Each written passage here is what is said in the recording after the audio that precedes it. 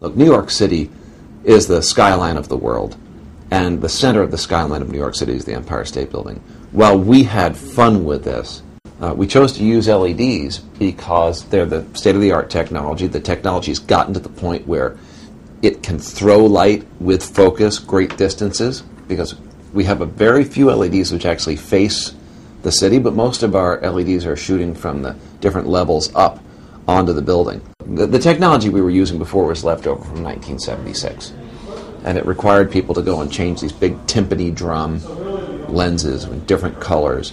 That's the size of one of these old incandescent light fixtures. They're huge.